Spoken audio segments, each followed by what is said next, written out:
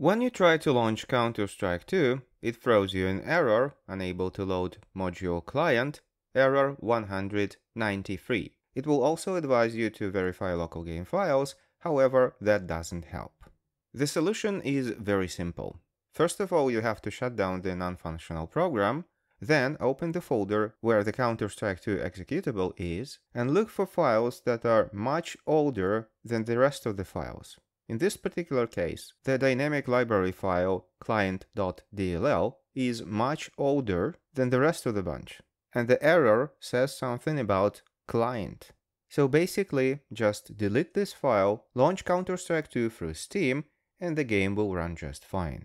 If you try to verify game files after that, this file will still not be downloaded, probably it's not needed anymore.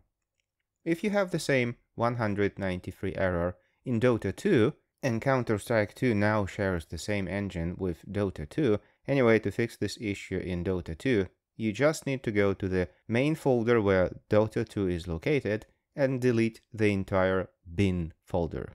After you do that, verify local game files, Steam will re-download the folder and the game will launch. I am the god of YouTube.